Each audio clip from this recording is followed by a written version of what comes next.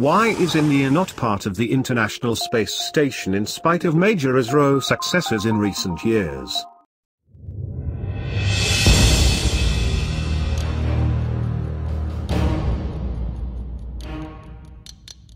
Like China, does India plan to have its own space station in the space?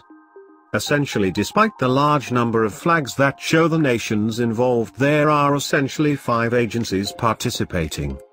These are NASA, Roscosmos, ESA, JAXA, and CSA, with each nation contributing a significant element to the project. India did not have sufficient budget or expertise when the project began over 20 years ago.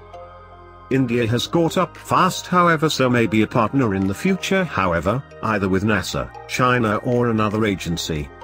Currently it does not have a booster that could lift a station to orbit. But no doubt that will come because the cost of space launches is very reasonable.